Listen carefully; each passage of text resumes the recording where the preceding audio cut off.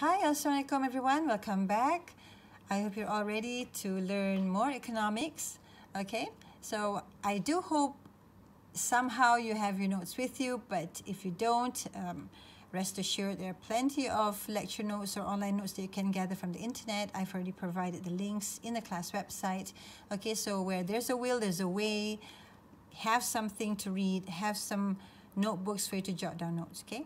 So anyway, this would be how we'll conduct our video lectures from now on.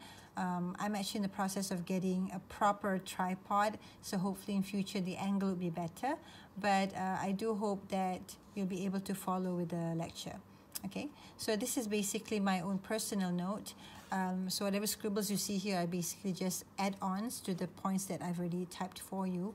Okay, so today's lesson is actually on the Aggregate Expenditures Model.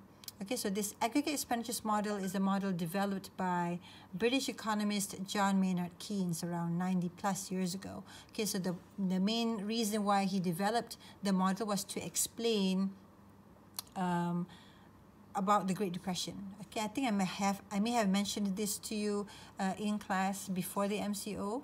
Okay, when we studied topic 4, we began by giving you, oh, here I do have my topic 4 here. Yeah, see this topic 4 here. I give you a bit of a history, and we talked about the Great Depression, and one of the ways to alleviate or to solve the problem was to adopt the Keynesian economics, right? So what we studied here in topic 4, sorry, let's just bring it back. What we studied in topic 4 was basically 3 things. One was the income, consumption, and savings relationship. And we also studied about the multiply effect, the relationship between interest rate and investment, as well as the multiply effect. Yeah, that was the last point. Okay, so those 3 things we studied already under topic 4. So now, having known that basic, hopefully we can continue with the actual model, okay, which is the Aggregate Expenditures Model.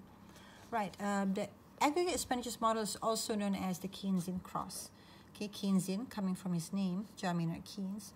Okay, so here's a definition of the model: the amount of goods and services produced, and therefore the level of employment, depends directly on the GDP level. So in other words, there's a positive relationship between GDP level and the amount of goods and services produced, and that will also affect amount of employment in the economy. Before we go into the details of the Aggregate Expenditures Model, allow me to make a bit of introduction. Okay, so the main reason why we're learning this is so that we can determine and understand the real GDP equilibrium.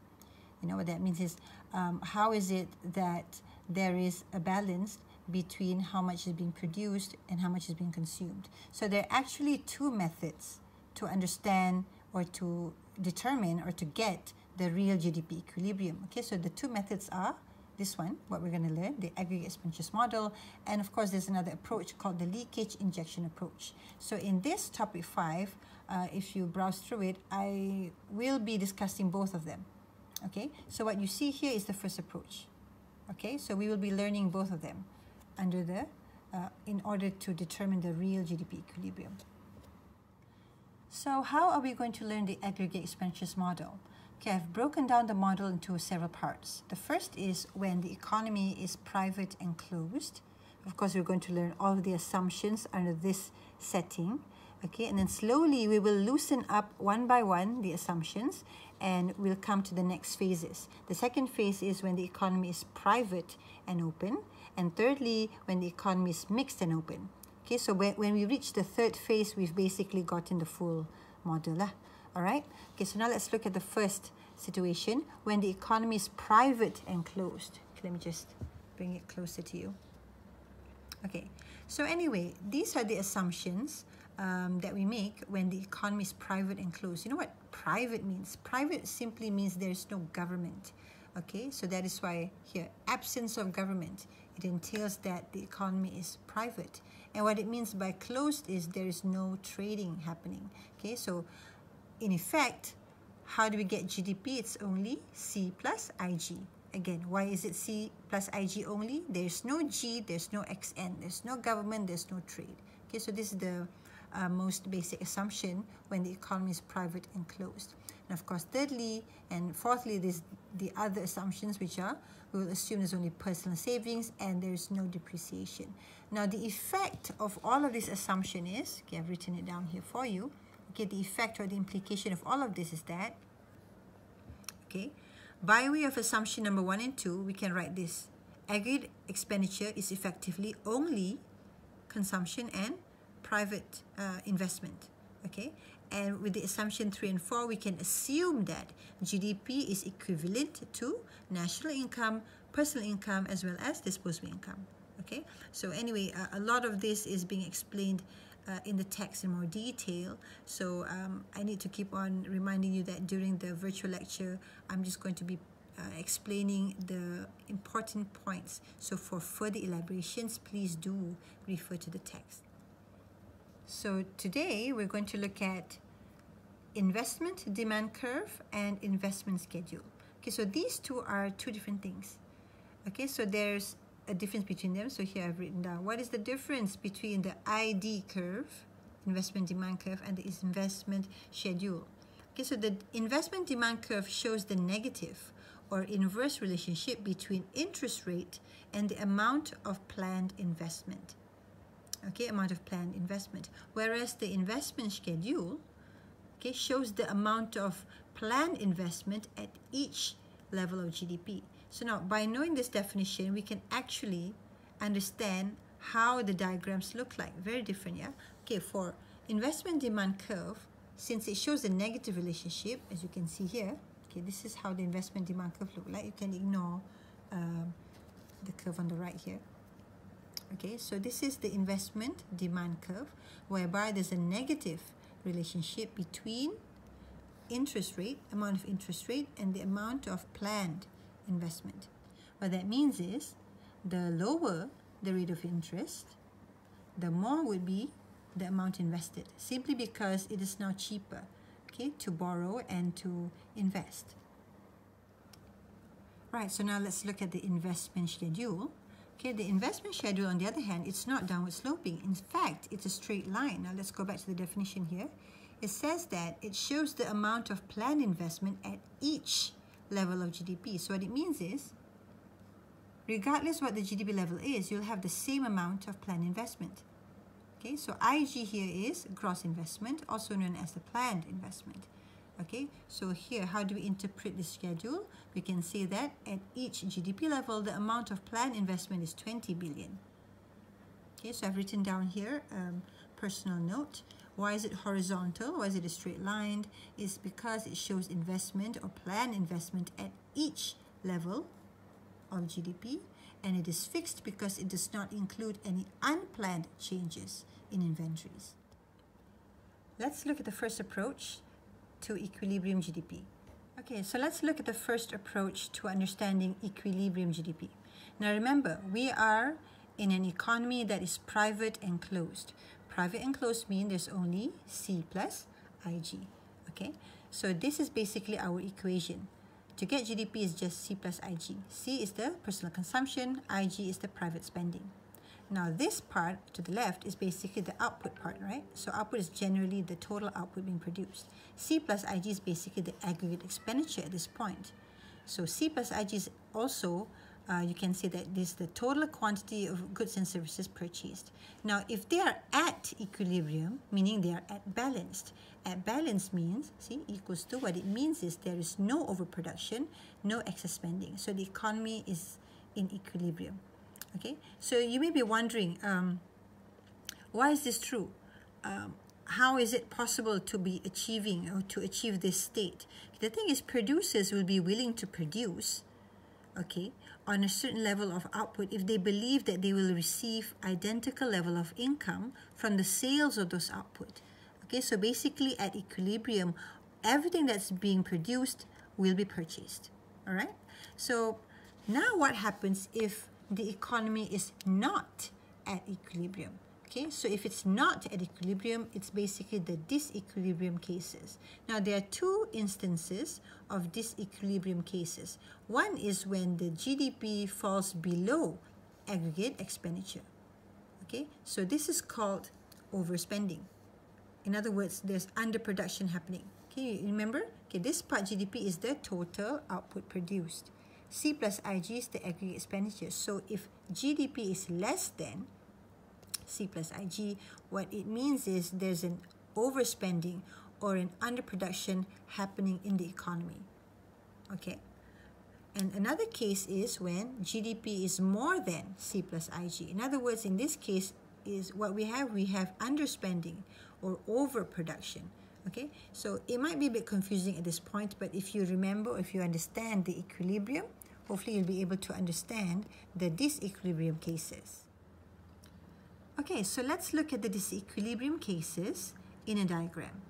Apologies for all the scribblings. I do hope you can try to focus on what is being mentioned only, okay? So in this diagram, it may look like there's a lot of things happening, but I just need you to focus on two lines, okay? The first line is the 45-degree line. This 45-degree line is representing basically our GDP, okay? GDP or income. Remember our assumption at the very beginning, assumptions number 3 and 4, okay? So following the assumptions 3 and 4, we can assume that the GDP is equivalent to all of our incomes, right? So that is why here I've written it as the 45-degree line is equals to GDP or income. Right. So the second line that you need to focus on is this one, the C plus IG. Please ignore the C here because we're not just looking only at consumption, we're looking at consumption plus gross investment. Okay. So at the point where C plus IG cuts through the GDP line, we have equilibrium. Okay, I hope that's understood. Now let's look at the first case of disequilibrium. Here we have GDP is less than C plus IG. So where are we looking at? Here. Okay, at equilibrium just now, the amount of GDP was 470 billion. But when we're producing 410 billion, you can see here, if you draw an imaginary line, you can see that this point, which is C plus IG, is much higher than GDP. Okay, so there's a wedge here. This wedge is basically the disequilibrium bit. C plus IG is more than GDP. So the wedge here represents overspending. We're spending more. Okay, if you can draw another imaginary line here, we are spending about 430 billion, but our production is only 410 billion. See, so there's overspending is basically explained at this point. Now here, if you look, ideally we produce this much, but we're producing only this much. Therefore, we have here underproduction. Okay, so I repeat, when we look at the wedge here or the difference between aggregate spending and GDP, here we have overspending. Here we can see that the total production is much less than the equilibrium GDP. So here we have underproduction. Here's overspending, underproduction. So when we have the first case of disequilibrium, how can we go back to equilibrium? Okay, here's written in the notes. When this type of disequilibrium happens, okay, what we can say is there is actually a decline in the unplanned inventories, right? Because we are producing much less than what we plan, what it should be here. So when there's a decline or where there's a fall in the unplanned inventories, we can see that output, employment, and income will tend to rise because firms realize that, hey, why are we only producing here? Whereas we can, we have the capacity to expand production up to this point. So they'll have more motivation to increase their production. Okay, so when firms raise their production, this will drive GDP upwards towards equilibrium. Okay, so now let's look at the second type of disequilibrium case where GDP is more than C plus IG. In other words, we have overproduction or underspending. Looking back at our diagram, this time around we will look here. See? Ideally, we produce this much because this is where the economy is at equilibrium. But if for whatever reason we're producing much higher than that at 510 billion, we can see that as we go up this line. See here, your GDP line, because GDP is represented by the 45-degree line, right? So GDP here is much higher than C plus IG. So this wedge here is called the underspending bit. Okay, in other words, here you can actually compare at this point. Okay, production is 510, but our spending is much less, maybe around 500 or 490. Okay, so that is why here we're seeing there's underspending happening. Okay, we are producing more than what's being consumed. And here, if you compare, this should be our ideal equilibrium production, but we're producing more. So this is what the overproduction looks like. So now, how do we get from this disequilibrium to going back to equilibrium? Okay, so when this happens, okay, I've written down the notes here. When we are producing much more than optimal, okay, we'll realize all the firms will have the tendency to cut production. Okay, so output, employment, income will tend to fall when the economy or when firms as a whole, they cut the production together. Okay, so by that way, what happens is when firms cut production, the GDP will decline gradually towards equilibrium level.